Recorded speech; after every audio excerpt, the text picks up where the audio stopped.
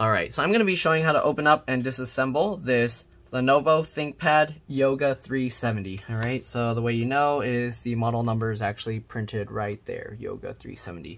Okay, if you are taking out the screen, there's 2 screws hidden under here. I'm not going to be doing that because the only issue is it's not powering up. So the customer wants me to figure out why. And if I can fix it, obviously. But if you want to remove the screen, there's 2 screws hidden under here, and then you can actually take this bezel out, I'm pretty sure. But again, I'm not going to mess with that. I think I've done some other models that are similar. So if you really need that, I think I might have some videos. Just search around for these similar models, Lenovo Yoga models. Alright, anyways, we're going to be using a JAS1 screwdriver to undo all the screws on the bottom. Alright, so just twist them until they stop. So as you can see, the screws actually stay in place. They're actually held in with some little washers, so the screws won't actually come out completely. Just undo it until you hear that click, like that. You hear it? Okay? And that's how you know the screw's out all the way. Alright, sometimes after it clicks, it'll catch back in, and then you might have to unscrew it while you're like pulling up the cover, so keep that in mind. Alright. If this video helps you out, please make sure to like, subscribe, share my channel with others so that they can learn how to upgrade and repair their devices as well. Leave a comment, and if it helps you save a bunch of money, please consider contributing a little to the channel. Alright, even if it's just like $1 or even if it's just like a penny. Like, I'd appreciate that more than I know some people are like, I don't want to give like too little because I'll feel bad. But don't worry about it. If everybody that said that gave me a penny, it'd be a lot of money. So I'd be happier to receive a penny than to receive nothing at all. So, alright, anyways, let's go ahead and undo all these screws. And some people will say, well, I watched your video. It gives me like a 0.0001 cent, so, or something like that, a fraction of a penny. Alright, anyways, once you get all these screws out, oh, one other thing, there's this little hole here. That's a battery reset button. So if for some reason your computer's not turning on, you can try pressing and holding that button. You can use like a little pin or folded out paper clip. You can actually feel it click when you push it. You can press and hold that for about 15 seconds to drain any residual power. There's also, it looks like a SIM card slot here and a SD card slot. Okay, so it looks like the SD card goes, the micro SD card goes at the top, and then the SIM goes on this little tray. So if you wanted to add a mobile internet connection, it looks like you can do that. I mean, if you own this laptop, you should know that you have also that card there. I'm not sure what this slot's for, but it doesn't look like I can even get this thing out. So yeah, I don't know. Some of them have like this slot for a smart card. Then you got a USB 3.0 port. You have this little spot. You'll need an adapter. I'm sure it came with the or probably came with the laptop for the Ethernet port, USB-C port, and then you got the charge port. Okay, I mean, you probably know all that stuff. The reason why I was looking around in here is because a lot of times Lenovo's have a 1-key recovery, but I don't see one on this model, which is kind of strange. So I'm not sure on this model how you would go to the BIOS. I think when it powers up, you can press enter, and then I think F12 lets you go to the boot menu or something. Anyways, that's not what we're here for. We're going to open this up. Okay, so as you can see, this one kind of already popped out, but the way I usually will pop this out is I'll get my fingernails in the gap here, and I'll push with my thumb on the palm rest. Don't push on the touchpad, just on the palm rest. And there you can see it popped out. Okay, and that's how we get the front part of the cover. We're going to go around to the side now. So what I'll do is I'll get my fingernails in there, and then I'll keep pulling it up, and I'll just run my fingernail along the side here to pop the other clips. There you go. And we'll do the same. Obviously, you can do this with plastic pry tools as well. My fingernails are just built into my hands, so I don't really use other tools. And if they break, I have like free replacements, so it'll grow back. All right, anyways, now we're gonna tilt this up, and then we can pull this out. And the reason why you need to go that way, the customer already tried to get this out on their own, but here you can see these little clips here. They actually go into the back case, and they stick out a lot further. So if you try and rip this side up, most likely you'll end up breaking these clips. Somehow their clips survived, but usually you'll end up breaking the clips if you try and do it that way. This thing's kind of dusty, so I'm gonna have to clean it off.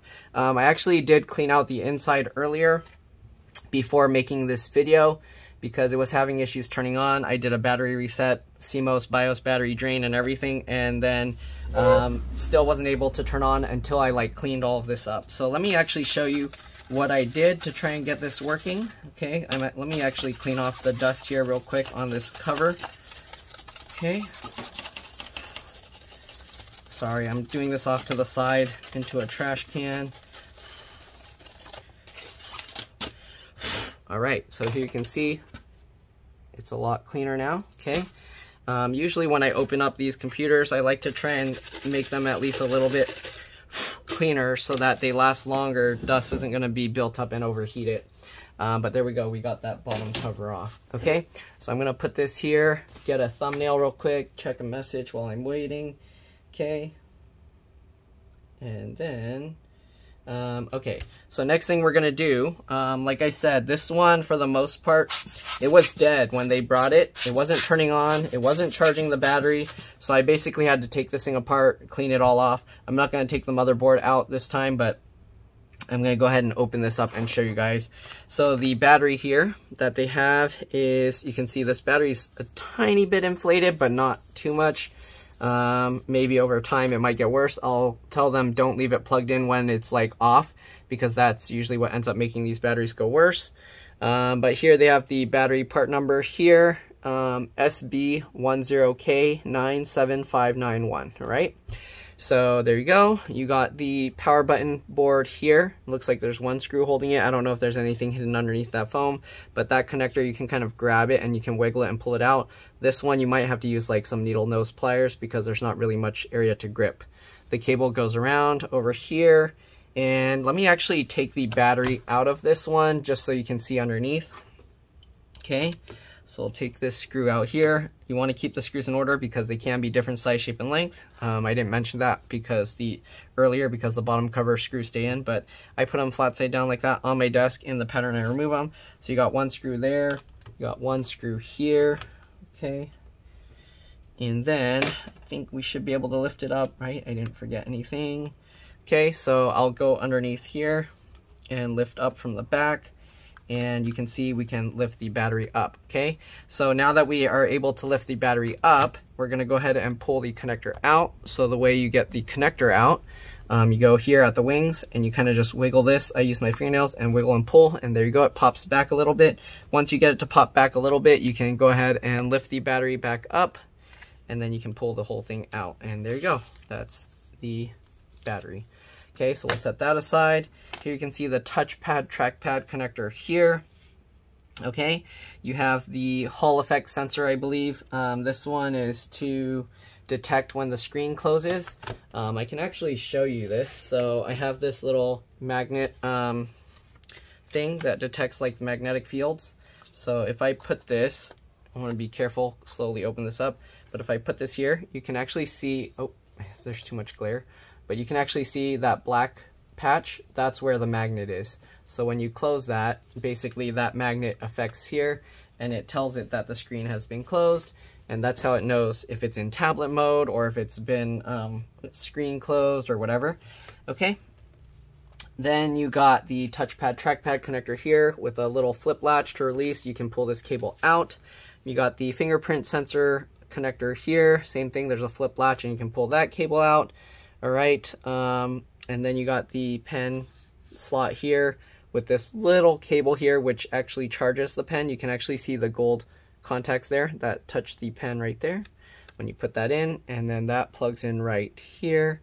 All right, you got this for the JBTN for the button. Okay, actually, where? Okay, yeah. So this one connects to the Hall effect sensor, and then there's one underneath this little board that connects up to here. Then you got this little cable going to the fingerprint sensor, this one for the keyboard backlight, and then you got the CMOS BIOS RGC battery here, real-time clock battery. You can grab that connector, wiggle it, and pull it out. If you replace it, make sure you get it right. You can see the black wire is going towards the keyboard connector, and the red wire is going towards the keyboard backlight connector or the touchpad, whatever makes it easier for you to tell. All right, you got this little connector here going to this board for the headphone jack. Okay, this is actually a headset jack, so it actually does audio and microphone. Here you can see the SD card slot. You got the wireless card here. Antennas, you go from the tail and you pop them up. I don't want to mess around with it unless absolutely necessary, because usually the solder joints here can be kind of weak and sometimes they'll break off. It's not very often, but it does happen. So I'm not going to mess with that. And here you can see if you need the model or part number information, it's super tiny, so I don't know if you can read it, but yeah, all right. It's a 8265 NGW Intel chip. You can open yours and check that as well. If you can't open the bottom cover, then don't even bother ordering the part, because this one is pretty easy to open. So if you can't do that, yeah, you don't want to mess around with that. All right, they got this chip here. It says JWWAN1. So I think that's actually for the SIM card. So if you don't put this chip, I think the SIM card wouldn't work. But at the same time, they don't have antennas built in here, so I don't know how it's going to work. Because normally you'll have an extra set of antennas coming down here to plug into here. All right, you got the speaker connector here, which actually connects to 2 speakers. One speaker here, this wire's following over here, and then plugs in there. You got the fan connector here with right there. All right, then you got these 2 connectors going into the screen. These cables, if you're gonna mess with them after disconnecting the battery, it's very, very, very, very important that after you disconnect the battery, you open the laptop at least 90 degrees or so, press and hold the power button for at least 15 seconds to drain any residual power. Because if you don't, there's a good chance when you pull this out, if it doesn't come up straight and doesn't come out like quickly, it can arc, it can damage this cable, it can damage the motherboard, it can damage your screen. So be very careful. Make sure that you press and hold the power button at least 15 seconds to make it a lot safer. If you didn't, I warned you. And if you skipped around the video, that's not my fault, all right? So these cables, you'll grab here and then you can pull it up. A lot of times they don't come out easily, so I get underneath with my fingernail and pop it up while I'm kind of pulling it up with my other hand. So this one I believe is the LCD LVDS, and this one is probably for the touchscreen or the camera, microphone, stuff like that. Okay, I don't know what it actually is for because I'm not gonna pull it out and then see what happens. So, all right, they have this JNFC connector here. So I think some models have an NFC controller or something that goes in this spot, I think. And then there's the JSCR1, which is probably for this smart card reader. I think that's what SCR stands for, right? So as you can see, they just have this plastic blocking it, so there's nothing in there. Okay, I think there's not much else in here. Oh, I didn't mention there's this, this switch here, which basically tells it that the cover has been removed. So basically this switch needs to be down so it knows that the cover is back on, but it will know that it has been tampered with and the cover has been removed if you end up tripping that switch. All right, there's also this button here, which as I showed earlier, there's a hole in the back of the cover and that leads to there. I forgot to mention the obvious 2 main things. Well, first, CPU is soldered to the motherboard and it's integrated, the GPU is integrated in it. So don't ask me if the CPU can be replaced or the GPU can be replaced. If you are able to do it, then you should already know because it needs special tools and lots of special knowledge and skills. It's not something that anyone can just do unless you buy another motherboard compatible that you can swap out. All right, then you got this PCIe NVMe SSD, 1 screw. You can pull it up slightly and then pull it back and it should come out. If you are going to replace that, keep in mind, because a lot of people that do this don't know what they're doing, the operating system is on there, so you're not going to have Windows or anything if you swap out the drive, and you're not going to be able to turn on your computer. It's not going to boot. It's just going to go to the Lenovo screen, maybe the BIOS or something. So you do need to clone your hard drive, this drive, to the new one before you swap it out, or you need to be able to, or you need to create a Windows bootable drive before you swap it out. Either that, or you're going to have to use another computer to do it. All right, then you got the RAM here. This comes out by pulling these 2 tabs to the side, pops up slightly, then you can pull this back. And here you go, PC4 2400T. All right, so there we go. We're going to go ahead and get this back in. It goes in at an angle. Make sure that you push it in all the way. All right, and then I like to kind of like wiggle it up and down as I'm pushing it in, and then you can click it down, and that should be it. But the other thing I forgot to show is when it wasn't turning on, I also did a CMOS BIOS reset. The way I did that was I pulled this CMOS BIOS cable out, so I just wiggle it with my thumbs like that, or my fingernails. And then after you do that, you get something metal and just short these 2 pins together. All right, oops, I should zoom in so you can see that better. Okay, so these 2 pins here, Can you see? All right, so those 2 pins, I just touch it with something metal to drain the power between the two. And on top of that, again, you can open up the laptop and, let me zoom out, and press and hold the power button for at least 15 seconds. So doing that and pushing that button, or this button here, the one that's through the case, you can press that for about 15 seconds as well. You actually, well, I would also disconnect the battery to do that. But to reset the BIOS, you usually don't need to remove the battery there. I didn't try doing the BIOS reset without removing that battery first, but usually you don't need to remove the main battery to do that. Okay, so we're gonna put this battery connector back in, just line it up, pinch the thing together to make sure that it goes in straight. Okay, make sure it's in all the way. Okay, looks good.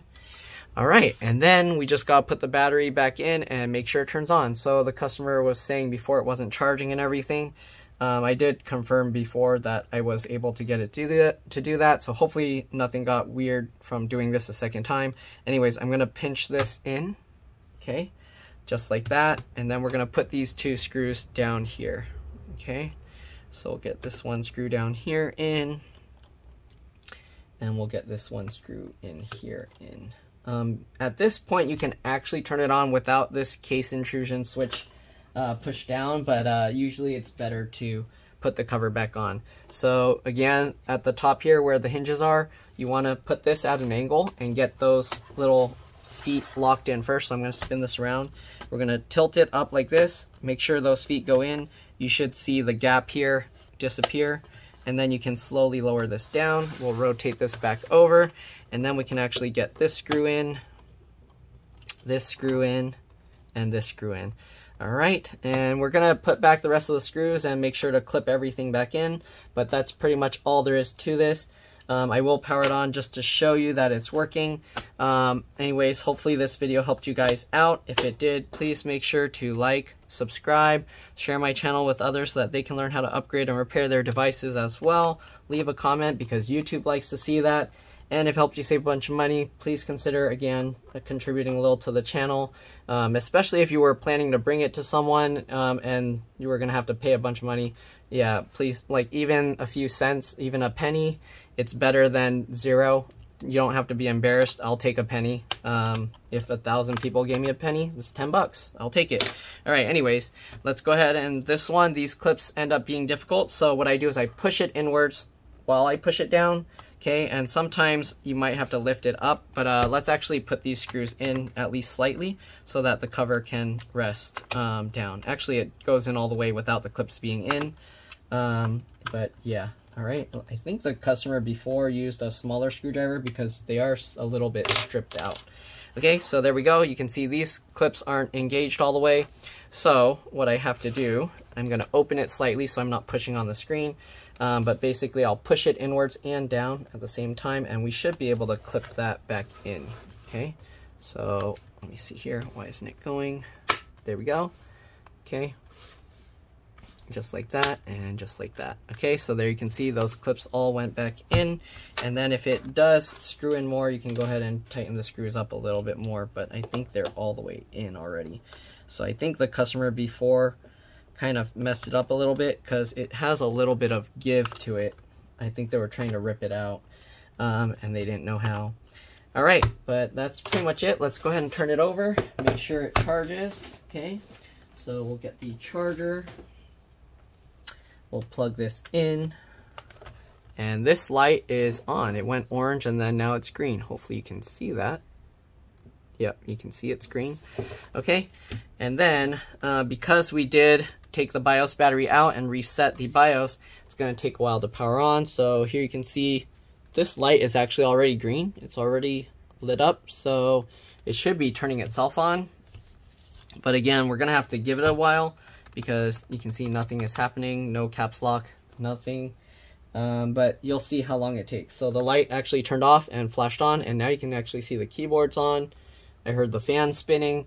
We're just going to give it a little bit longer. Just keep waiting. All right, I'm leaving this in real time so you can actually see how long it takes. Let's see. Okay, the green light is still on.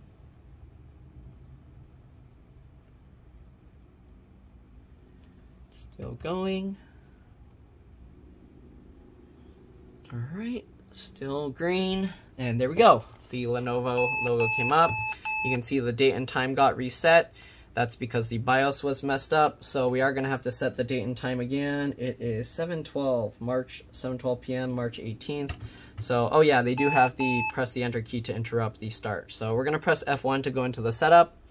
And we're going to change the date and time. So let me put this here. It's taking a little while. There we go. So I'm going to go to the right twice. Here you can see the date and time set up. And then we're going to set this, it's March 18th, so we'll press this. So shift plus this key to go plus, and then without the shift key to go back. All right, so what I say, March 18th. All right, so we're going to go backwards here. March 18th, 2023. Okay, got that. March 20th, 2023. Then we gotta set the time to 7:13. It's in 24-hour time, so 7 is, you add 2, so it's 19:13. Okay, so oops, I should have went the opposite way. Well, 19 and 13. And we'll add a bunch of seconds here because it was probably 7:13 for a while. Oops. Okay, and 7:13. Okay. So we'll go back over to the right, and then we will save changes and restart, exit saving changes. And that's pretty much all there is to it. So again, hopefully this video helped. Thanks for watching. Again, like, subscribe, comment, consider contributing a little, especially if it helped you save a bunch. But yeah, thanks for watching. See you all in the next one. All right, let's drop this. Bye.